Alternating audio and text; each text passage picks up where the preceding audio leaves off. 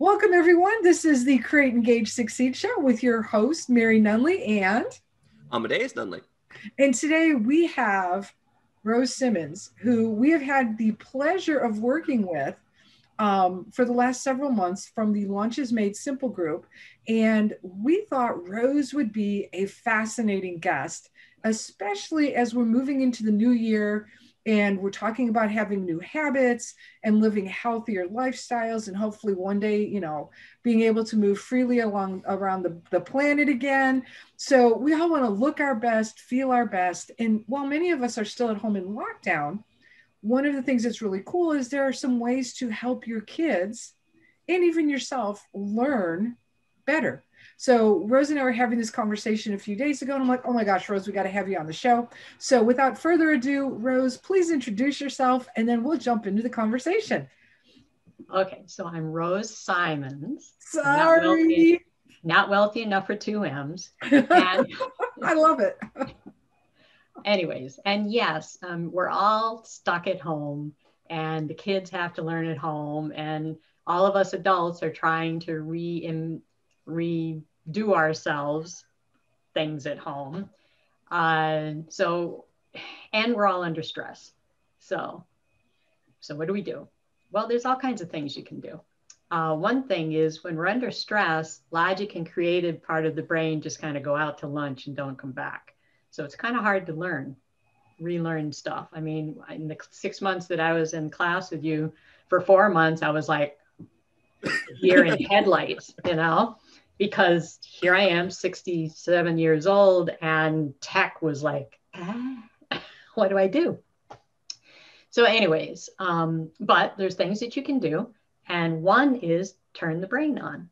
So back in the olden days, and you have to be old enough to remember when teachers could actually touch and parents could touch their kids without getting into trouble. Uh-huh.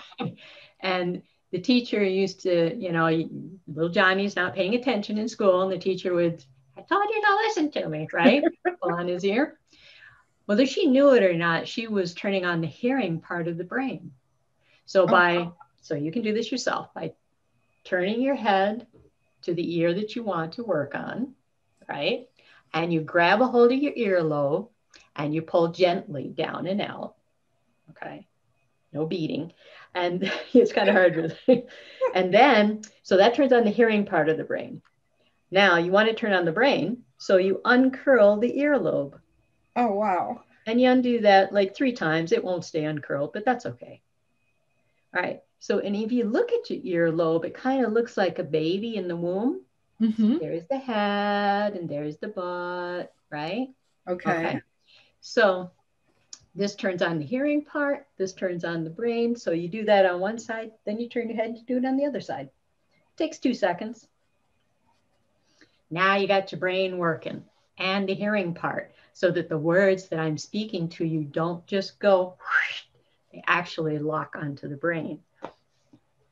That is fascinating. It looks like Amadeus has something he wants to say despite the headset. Yeah, but despite the headset, it makes it a little bit more difficult to do. A little bit with the headset, yeah. So in that line, are there some other good tips that you might have for kind of activating that brain or the body for better retention or learning? Sure. If you've ever heard of Baroque music, mm-hmm. Okay. Now, so most of us know about Pachelbel Canon in D, the wedding song. Mm-hmm. Na, na, na. Okay. All right. So that type of music, back when they made it, back in the, whenever it was, 1400s, whatever, they were smarter than us. And literally. And so the cadence of the beat is such that if you play that music in the background very low, while you're trying to learn anything, then what it does is it automatically gets whatever it is you're exposed to, whether you're auditory, reading, whatever, it will get it into long-term memory. Oh, wow. Oh, wow. Yeah, because otherwise it takes 5 times, and using the different senses, the more you use, the quicker it gets in. But otherwise, without the Baroque music, you have to be exposed to something 5 times for it to sink in. So a person's name, if you want to remember a person's name, if you can hear it from them and then you repeat it somehow 5 times, on the 6th time, you've got it. So that's my problem. I see your name in print all the time, but when we're in class together, you've never really said your last name. It's always just Rose. Right. And so when I looked at it in print, I made the assumption that it was with it would sound like it had 2 M's, like Simon or Simmons. And once you said it aloud, now if I say Rose Simon 5 more times. But add another S on the end. So it's think of Simple Simons or Simons Says. Okay. Well, and again, it's just like trying to demonstrate for our audience too. So it's like I read it and I thought it was pronounced one way. Rose corrected me. Now I practiced, but I got it wrong. So what would happen though, and I'm horrible with names, I will admit that. I mean, it's like, I can tell you what you wore. We could get off this call and I'm like, oh yeah, that was that lady. She wore a blue shirt. She had a white logo. There's a white door behind, and I could tell you all that stuff. And they're like, great, what's her name? I'm like, I don't know. And that's just kind of like one of my brain things. So if you have any tricks for that or ideas, that would be fantastic. Because Ken even laughs at me because he's like, Mary, that person had a whole conversation with you and you just nodded and acted like you knew who they were. And I'm like, well, I knew where I knew them from, but I have no idea who I was talking to. Well, most people, when you read, the brain is pretty marvelous. Most times the brain only has to pick up the first letter and the last letter of a word. And it could be all jumbled up. And your brain will say, oh, well, I know what that is. And you will be able to read it, even though it's all jumbled up. Okay? That's pretty cool. All right. So now how do I remember that word or remember that person? Well, if you want to remember it, you need to at least use some of your different senses. So if you could write the name and if you could read the name out loud and you're hearing it. So you're hearing it, you're seeing it, and you're tactile, you're writing it. Now that's 3 ways. Or if you could just say, Mary, Mary, Mary, Mary, Mary, Mary. Rose, 5 times, okay? No, and I mean, that's pretty cool because I'm learning a language on Duolingo. And that's one of the things that they flash up is if you want to get better at language quickly, make sure after you complete each lesson, you write it down and you say it aloud. And I'm just like, yeah, whatever. Okay, let me go do my next lesson. But part of that's because I'm relearning languages that I had learned when I was younger. Mm-hmm. So part of me is going, oh, I already know that. I don't need to know that. But as soon as we get past where I stopped in high school and college, I'm sure that applying those tips will be very helpful. And if you could, while you're doing your classes, play the Baroque music in the background. Okay. Because I teach a class in traditional Chinese medicine. My students are 18 to 65. Wow. And all, mixed, male, female, and some interested and some not so. But the instructor before me used to take 19 weeks, and it was torture, okay, to teach what I teach in now literally 12 hours. That's amazing. Because I have the music in the background. Okay. And the other thing is this, if you want to, the thing that I found is that little kids learn while playing, right? They're having fun. Yeah. So it's a game and they learn better. As soon as we make it like work, then it's a stress and logic and creative shut down. And then it's like, oh, I can't do this. I don't know how to do this. All right. So remember, logic and creative are the frontal parts of the brain. If you want, like some people in the class, they're great listening and having fun or whatever. But then when it comes to taking a test, the stress. So logic and creative, shut down. Now, if it isn't in back brain, right? If it isn't in back brain, which is, hey, I get up and I can brush my teeth and go to the bathroom and tie my shoe and do the alphabet, whatever, all those things that you've learned by rote, right? Like the back of your hand. If it isn't back there, you're not going to access it.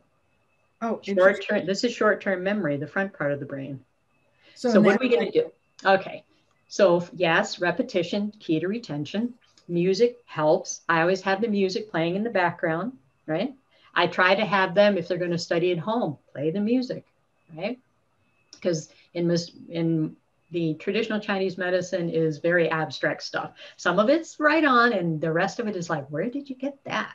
Okay, I don't know. I wasn't around 5,000 years ago. I'm just teaching. I love it. Right?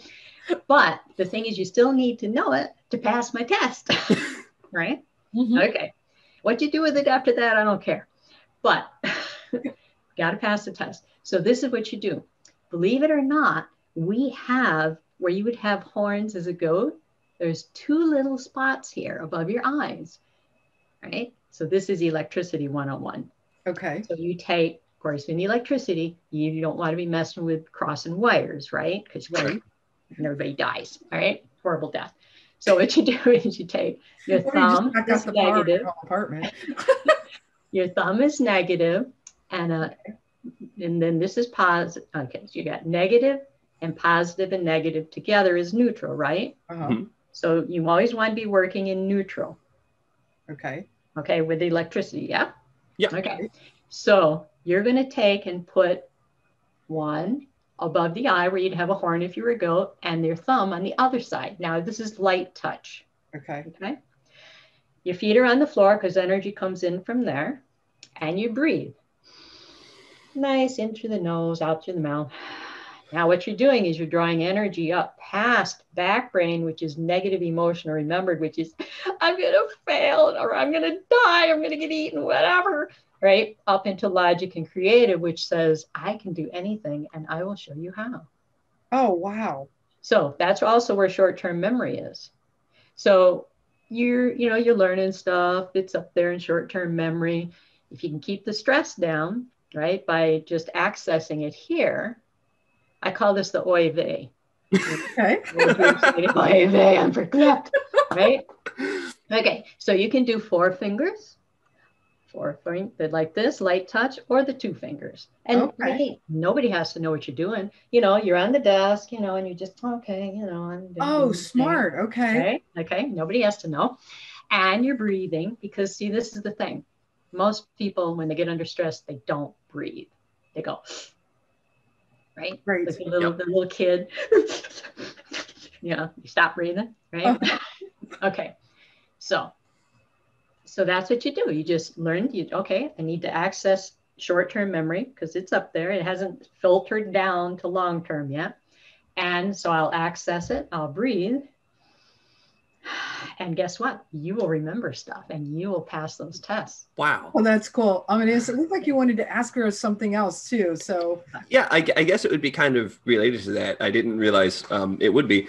I recently found this song called Weightless, which is apparently supposed to be arranged in a way that helps like reduce anxiety and slow heart rate and be really good for sleeping. And I have noticed that since I started listening to that, I have noticeably been finding it easier to fall asleep. So is that kind of the same idea of with the Baroque music of helping the retention, instead that tone and cadence helps you just de-stress? There's certain frequencies that are very good for normalizing blood pressure.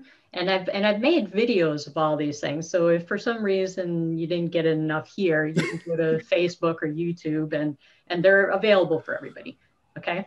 And where would they find those? Rose Simons on YouTube. Okay. And Rose's Health and Wellness on Facebook. Excellent. Okay.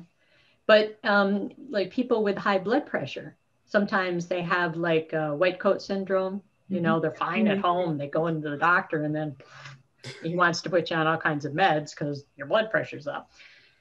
All you have to do is, and I've done this, how they'll have you try to get your blood pressure up by running up and down the stairs. And then you sit down and then they take your pulse. I freaked them out one time because, your heart's pounding and all that. And then you just take some deep breaths, some belly breaths, and you go like 3 times and that blood pressure dropped just like that. And the guy looks and says, what'd you just do? That's really, because I am definitely a white coat syndrome kind of person. It's just like I checked my blood pressure at home and it was like 120/80, like it's supposed to be. And I walked through the door of your office and now it's like she's going to have a heart attack. And I'm like, no, no, you just have needles in your office, and needles and I are allergic to each other. And so my cortisol goes straight through the roof. And as soon as I get home, I'll be normal again. And they're just like, you're kidding. I'm like, oh, no. That's another thing that you can do with the Baroque music. And I actually did this. There was an older woman, and sweet thing, but she had reverse white coat syndrome. She wasn't happy unless she was going to the doctors. Okay, and she had to get there through an ambulance. Well, after the fourth time in 1 week at $500 a pop, it was a good thing her husband had good insurance, but he was getting a little fed up. And because she would stress herself to get her blood pressure up to 200 or above. Wow. So he calls me and says, is there anything that you can do? Right. And so I said, sure, no problem. So I bring my Baroque music. Now, back then it was a little cassette player, but it still had the same earbuds. Right. This is all you need. You don't want to use Bluetooth. You got to have the earbuds. Okay, it's important. So however you do it, nowadays, I just have the Baroque music on my phone, but I still have the earbuds. And everybody has a belly button unless it's been surgically removed. So, but even if you did have it surgically removed, you kind of know where it was. All right. Right. So you take the earbuds on either side of your belly button by 1 inch. Okay. Because your belly is your second brain. Oh, wow. Okay, your small intestine. So what you do is you put the music on and you put it on so that it's playing into your gut, and you let it play, and it will immediately, it dropped her blood pressure down to normal in like not even 5 minutes. Wow. So it's almost like people playing music, like putting earphones or like a pregnant woman playing music to the baby. But now I'm just soothing myself. Well, what it's doing is that Baroque music, the cadence of the beat, is normalizing your internal everything. Oh, wow. So that is fascinating. It's amazing. One last, and it's an inexpensive solution too, and it's got to be a whole lot healthier for you. Oh yeah, you're not taking drugs, you're not taking all kinds of stuff. That's and then doing like hours and hours of exercise and stuff. And I'm not opposed to exercise, but some people are like, oh man, I got to spend 5 hours a day on the treadmill or something. Yeah. But slightly different question, but still along the lines of learning. One of the things we were also talking about, and I'm thinking about especially parents that are at home with their kids forced into homeschooling versus homeschooling by choice, which is what I did with my two. Are there any like scents or oils or candle flavors or whatever that can be used to also kind of help with memory retention, that type of thing? Yep. Peppermint oil. Okay. Now, with any of the oils have only really, the ones that are around now, they've only really been out for about 50 years. Before that, everything was the plant. Okay. But now they've distilled things down and things are really strong. So you need less is better. Okay. You walk into somebody's home and all you smell is vanilla, everything. That's a little too much. All right. But peppermint oil will increase your mental accuracy by 28% and give you energy. So at 2 o'clock in the afternoon, instead of grabbing another coffee or cappuccino or whatever, Coke or Pepsi, something, you could just smell that and it would give you a lift. See? Instead of beating your adrenals. Okay. Which only have enough adrenaline for a lifetime. Right. Yeah. And as lifetimes are extending too. I mean, it's not exactly adrenals, but I remember going to see a dentist a few years ago and said, because I was having some teeth issues, and he's like, it's nothing that you've done wrong. It's just that nature never expected us to live this long. And so now your teeth are, because our lives are longer. So what he was saying was that, like, because I was like, oh, I floss, I brush, I do all this stuff. Why am I still having these issues? And he's like, well, some of it is just natural wear and tear, that your teeth weren't designed to, do as many things as you're making them do. I don't know. It was just his. Yeah. Okay. We also had a cat that said cats were aliens. So do you grind your teeth in the back? Yeah. Okay, well then you're bruxating. It just means you need more magnesium. It's no big deal. You just Amadeus is stressing you out. The cats.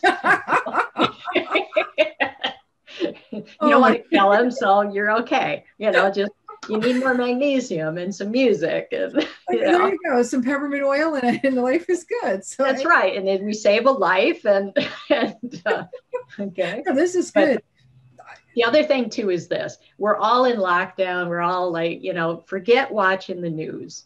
Okay. Just forget the news. You can't do anything about it. Why stress over something you can't do anything about? Okay. All right. So the idea is I give permission to everybody to just watch funny movies. Okay. I'm talking gut wrenching, just funny movies. Okay. Just do it, because that will massage your insides. All right. Oh, okay. So it's just like getting a massage on the outside is nice. This is a good. Okay. So whatever it is the funniest thing that you just goofy, whatever it is, watch it.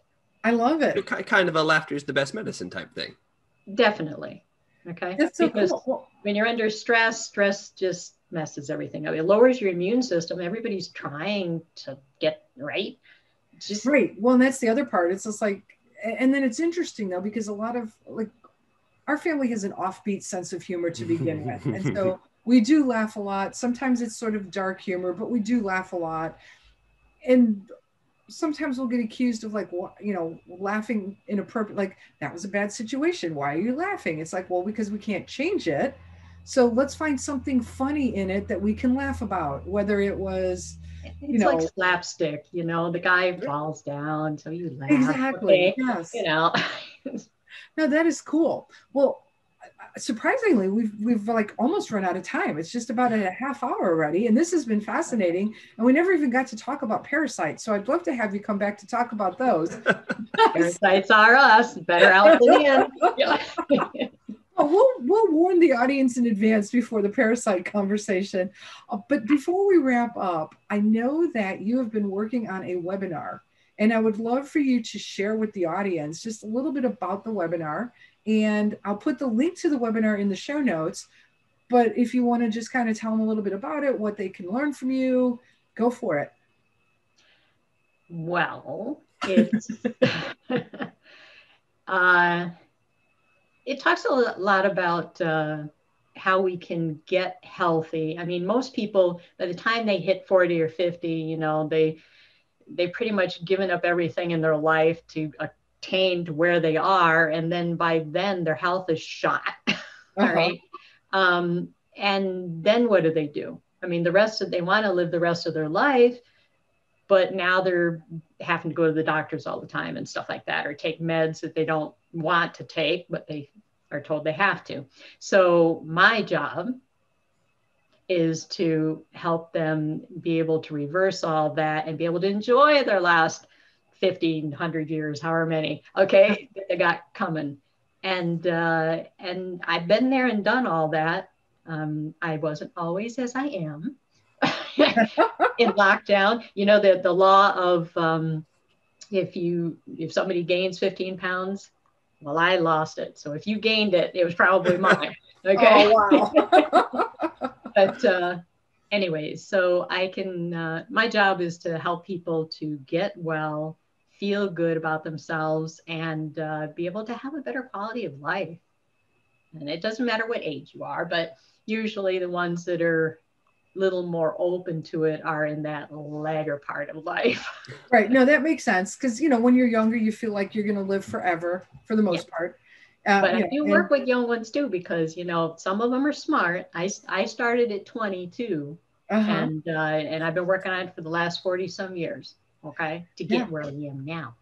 See, and that's awesome. And, and I think as different things start to hurt or whatever, then you start going, okay, there's got to be a better way. Like, I remember as a kid, I would sprain my ankle consistently because we didn't play sports with all the equipment and stuff that people use now.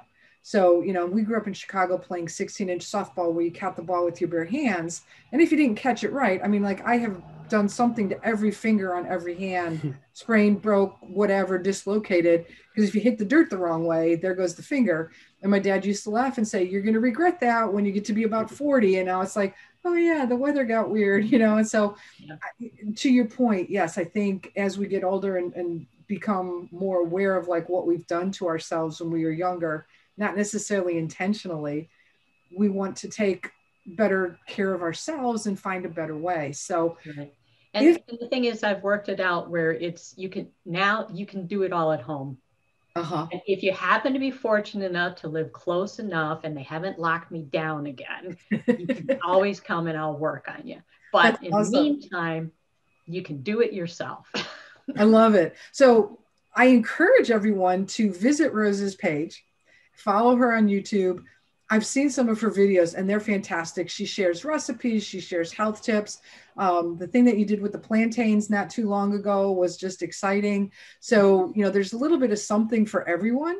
And again, I'll post the links in the show notes, but I hope you got as much information out of today's video as I did, because I know I've learned a lot, and I really like the stress thing with the short-term memory and such. So that was great. I'm not going to try and recreate it on camera right now because I'll just make a fool of myself.